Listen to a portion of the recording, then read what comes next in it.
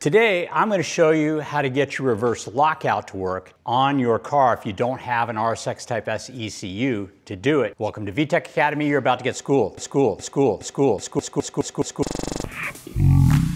Academy's Honda Performance. Okay, so we have our 6-speed converted CR-V, and it has essentially a TSX gearbox in there, but the shifter is like out of an RSX Type S. So there's a little solenoid that keeps you from hitting reverse when you're jacking around there with 5th and 6th gear.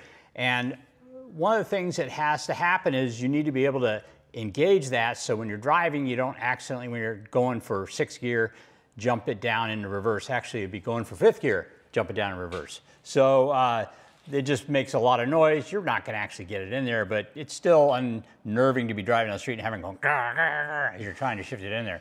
So particularly when you're driving aggressively. On an RSX Type S ECU, there is an output on the ECU that as soon as you get to a certain speed, it basically locks it out. And the way it does that is that there's a solenoid that gets powered up. So let me show you what we did in order to get ours to work. Now, we have an EP3 computer in here, and that didn't have 6 gears. That only had 5 speeds, so it was lacking. So I'm going to show you how we got that to work on this car.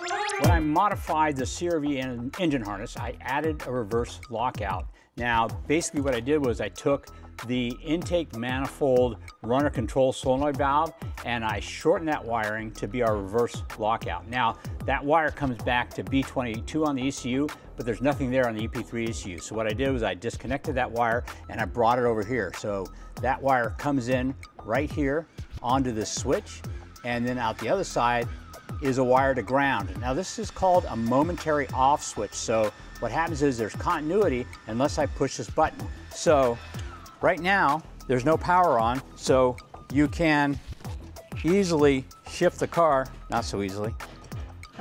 Oh, there we go. You can easily shift the car over into reverse. I can get all the way over there. But once I power the car up, there's power to that wire. I can't go over there over to reverse anymore.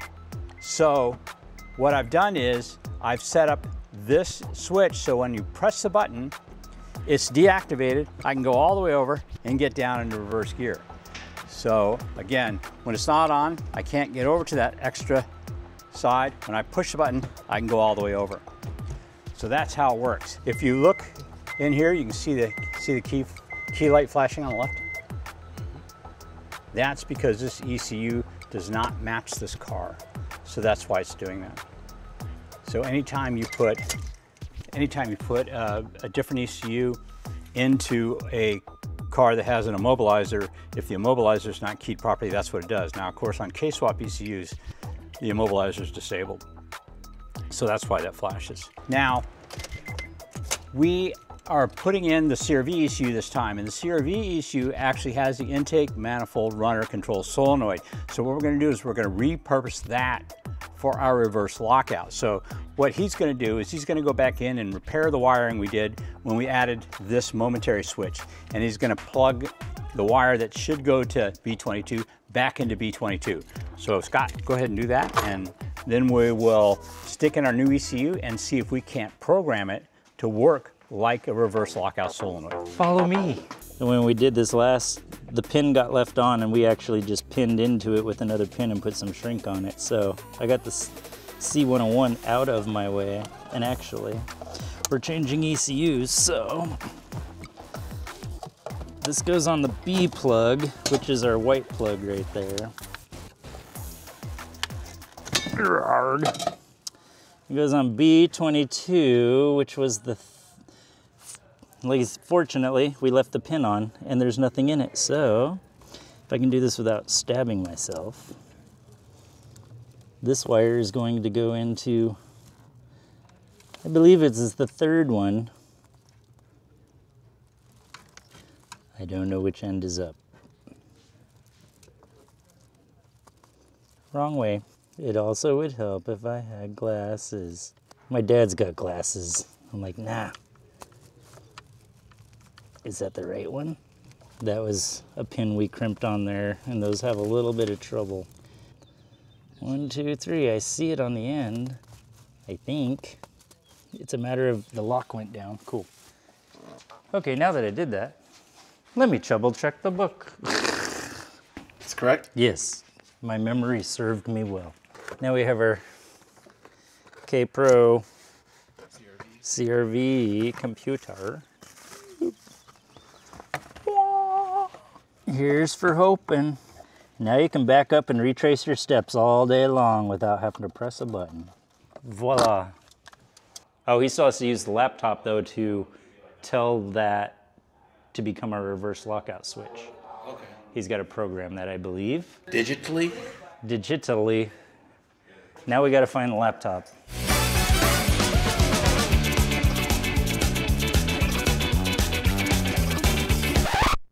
All right, so we are going to program the computer now. This is a brand new Honda K-Pro.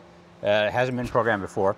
What we need to do now is give it a base program so that we can then make the changes we want to make. So we are going to start off with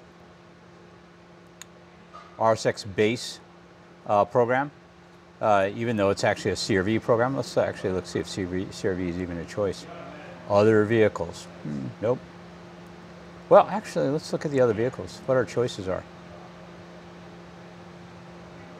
TSX stock calibration. This is a TSX motor, and there's no header or anything on it, so we can just do the stock calibration. Let's look at it and see what our choices are.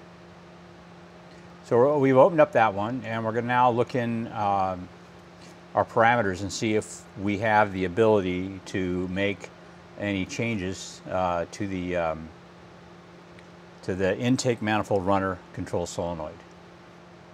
Wow, we have choices on different things, speed inputs and outputs. Okay, I'm not seeing anything for the intake manifold. All right, let's try a different base program.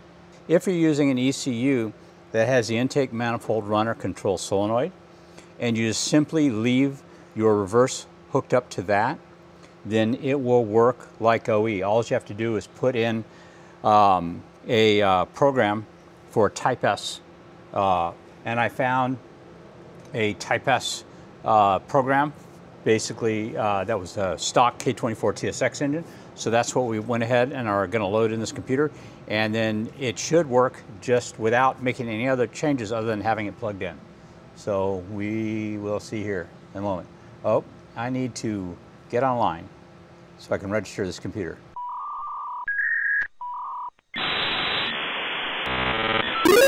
The program is uploaded. Let's see if it fires up and everything runs. And then we'll take it for a test drive. Oh, I'm gonna have to turn off the immobilizer. Oh, that time it turned off. Let's see what happens. That's funny. Yeah, the key wasn't even. I had to turn it off, turn it on for the key to register. Oh, it's no longer flashing. Yeah, because this ECU is actually from this car, the immobilizer is working. Because Oh, that's cool. yeah, so it's all good. Although maintenance is required. I got reverse, but we're not moving, so let's see what happens if we move. Why are you pushing?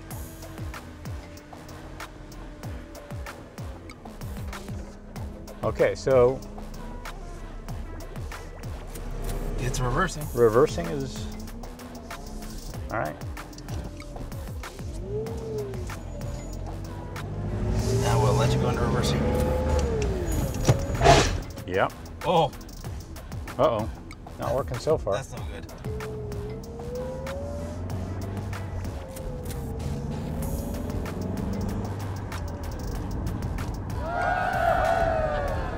It works. It worked. It works. It just, we were going too slow obviously before, but now, so if I try to go in reverse, see how it didn't slam into the windshield? It did not go in reverse. Sweet, it works. It works. So there you go. Honda makes it so that if you put a Type S program into your base ECU, any ECU that has the intake manifold runner control solenoid, if you just hook that up to your reverse, it works as though it was a reverse lockout. So awesome, very good. We're now good to go, and we can button all this up, although that'll probably take another month. So there are other choices too to get your reverse lockout to work. If you have a 05, 06 RSX and you're using a K-tuner, they also have the ability to activate the intake manifold runner as a reverse lockout. If you're using an Accord ECU, like 05 Accord ECU with a K-tuner, there's also things you can do with that ECU to also run the reverse lockout. So just about any way you want to do it, you should be able to do something with a stock ECU, with the exception of the EP3 ECU. There's nothing on that ECU that allows you to do this. If you have an EP3 ECU, you're going to have to wire in a reverse momentary switch so that you can disconnect the reverse lockout. By the way, that's what I do when we do our J-swaps, because a lot of our J-swap ECUs are originally automatics. They do not have the reverse lockout, so we just wire in a momentary switch. It works perfectly fine. Anyway, you guys, I hope you enjoyed this video. We will be doing some other cars with the K-tuner, and I'll show you how to do those when we do, I'll show you in a minute. Wait, what? I'm hungry. So, I haven't eaten in days. We are going to be doing some more videos on things very similar to this. We're going to be using a K-tuner in one of our upcoming budget builds, and I'll show you how to wire up the reverse lockout in that as well. Anyways, guys, thanks a lot for joining us. Please like and subscribe. We're going to bring you more videos like this. This is all about tech here at VTEC Academy. We'll see you next time.